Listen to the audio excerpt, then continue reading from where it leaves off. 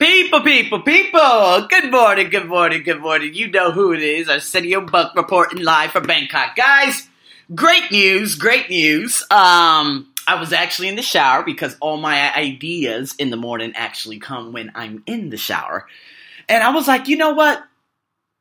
It's time for me to start a new blog because one of my followers, she was like, you know what? My weight has increased about 8 kilograms, which is a hell of a lot within a 2-month period. What can I do? And of course, her being here in Thailand, I know exactly what the problem is. And it's the ridiculous high glucose and high sodium diets that they have here. So I'm like, listen, I'm going to have to write something out for you. Now, the thing is, in terms of taking out, putting back in, all that stuff, there's a lot to go. Anyways, let's just make the story short. I actually decided that I'm going to create 4 other shows. A show about travel, a show about health and fitness, and a show about what I teach a lot of the students in the Southeast Asian seaboard in terms of Indonesia, Vietnam, and of course here in Thailand in terms of test preparation stuff. So I'm going to create those. So I got actually one of my close guys who I'm actually going to be giving compensation to because he is the man. He actually helped me so much before. I got him working on the photos right now, and once he does it, I'm actually going to connect a lot of my podcasts in those shows too. Now, the podcast that's actually on the iTunes store, that's in terms of personal development and stuff. But I won't have to put like TOEIC or IELTS test preparation or health and fitness. I won't be putting that on there anymore. I'll just put personal development stuff on there. So, and then I was like, hey, I need to write out a plan. And I'm like, well, you know what? I have a blog, but no one follows it anymore. It's kind of like obsolete, It's kind of just, I didn't really stay on top of it when I was on top of it 4 years ago, and I actually had a lot of followers. But the next, it just suddenly just kind of fell off, and now there's so many other blogs out there. So I'm like, you know what? I'm going to create a new blog, and then I'm going to create it into the site, probably in the beginning of January. It's going to be called the ArsenioBuckShow.com, whereas you're going to be able to click on multiple tabs in terms of health and fitness, personal development, a lot of other things, and my podcast will be connected to it, so that's going to be the website. So that's the big news that I'm going to be telling you guys about today, so I can create more traffic in terms of people who are looking for different things and reliable sources rather than just reading gluten-free stuff that's out there and all these Mickey Mouse people that are out there. So I'm going to give you real life experience and all that. So that's in terms of my website, in terms of me creating other podcasts, and of course having this personal development one as I do right now. So with that being said, people, multiple sources of income. I told you I was going to talk about this last time, and so here we are. We're going to be talking about multiple sources of income. So Lisa Nichols, Bob Proctor, they talk about this a lot. Okay, so the thing is, you don't just want one source of income, one reliable, I guess in this world is kind of unreliable source of income, because the thing is, if that drops off, you no longer have any more other sources of income, and then you fall flat. I've actually experienced this, and the thing is, I have no problem telling anyone this because this is part of my life. This is part of who I am. I have nothing to hide. So I have I'm just going to tell it how it is. Back in 2003, my mom lost her job. And the thing is, she only had one source of income, and it was that job. And I don't know why she didn't receive unemployment. Unemployment, for those of you in Thailand or anywhere else, if you guys don't know what this is basically receiving benefits from the government or receiving benefits from, let's just say, a little agency, right, every week until a certain amount of time just to hang you over until you get another job. Well, my mom didn't receive that because I don't think she was working there long enough. And so from 2003, I have to say September, all the way up till December, it was really rough. It was really rough. We didn't have much food. I remember the power got cut off one night. We had to sleep in literally cold, and it was cold outside. It's probably like 10 degrees or something like that. We had to sleep in the cold. There was a lot of family issues, even with my brother and stuff like that. And it's crazy because my mom, she did everything she could. And of course, living in America, you actually have a lot of things that you could do in terms of, getting money, getting welfare and stuff like that. But that had to be the last hardship that I've ever endured back in 2003. But then my personal hardships, being out here in Thailand, there were times where I only had $10 in my pocket. But I was still grateful, and I was like, hey, you know what? I'm going to get paid tomorrow, and then at the end of this month, I'm actually going to get a big check from my school. But I actually had to borrow money from my particular education department, and boy, it was crazy. This was like 3 years ago, man. This was when hard times came, but I said, God damn it, hard times are not going to take me down. But then I started realizing, I'm like, you know what? I don't like this one income stuff. I don't like just having one reliable, which was kind of unreliable at the time, source of income. So I started doing private tutoring. This is 3 years ago. And when I started doing private tutoring, I started getting income from not only my job, but from other places. And so my monthly income would increase over time, and I could put that towards all the little things in my life, and I could actually save more and this and that. And then I realized I didn't even know about multiple sources of income back then. But I'm like, you know what? I don't want one source of income. I deserve more.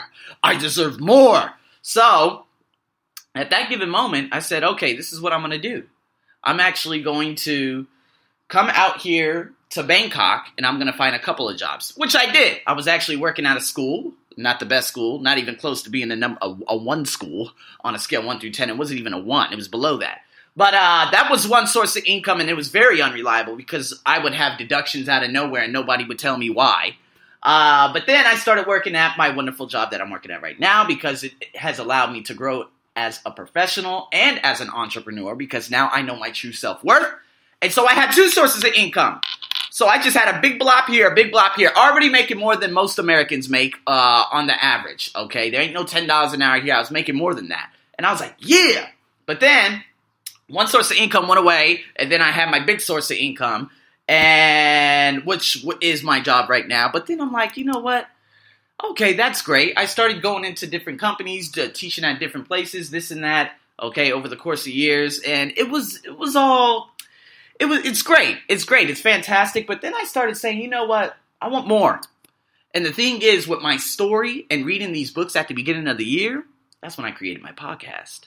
And then, of course, my podcast, a lot of people aren't keen on it at work because they don't like success. A lot of people don't like seeing other people become successful, obviously. Look at LeBron James, look at Kobe Bryant, look at all the fanatics out there, the people who have made billions upon billions. A lot of people don't like them because with success comes a lot of hate. So that's what has happened, over the course of my entire life, to be honest with you. But of course it ensues and stuff like that. So people are very jealous and whatnot. But the thing is, in order for you to not only set up sources of income, but you're going to have to become a convenience to yourself and an inconvenience to other people. See, this is when I created my podcast because I had a story. And my story deserved to be heard by a lot of people. And a lot of people weren't happy about it because I spoke the truth. And so anyways, with that podcast, of course, this podcast, when this came about, I started looking at other things, and I'm like, you know what? Maybe I should put my podcast on iTunes. You know what? Because this could create a lot of traffic, it'll do a lot of different things. I could connect it to a website, which I'm actually doing right now. And so I started thinking about a lot of different things, and I'm like, okay, this is good. I like this. And so now, in terms of people in Vietnam saying, hey, can you teach me?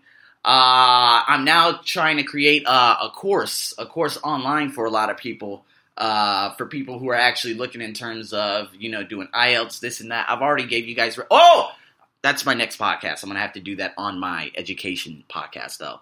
But, yeah, stay tuned for that for all those people who are actually studying test preparation courses. But I started looking at other ways of earning different income, and it all comes down to what product can you put out there. I love it because I actually met an Indonesian, wonderful girl, absolutely wonderful. And she was like, hey, you know what, actually, I don't have a job right now, but I have an online business. The next thing you know, she's like, hey, I got a job. So now, not only does she have the online business, but now she has her primary source of income. See, always have your primary source because, of course, when I was talking about Tony Robbins yesterday, what you want to do is set up an automatic deduction out of your account or set it up in terms of you just completely forgetting about it. And you can set it up out of that primary source of income. So that way, your other sources of income generate income, throughout the course of the month. And it's perfect. See, that's why I'm like, you know what?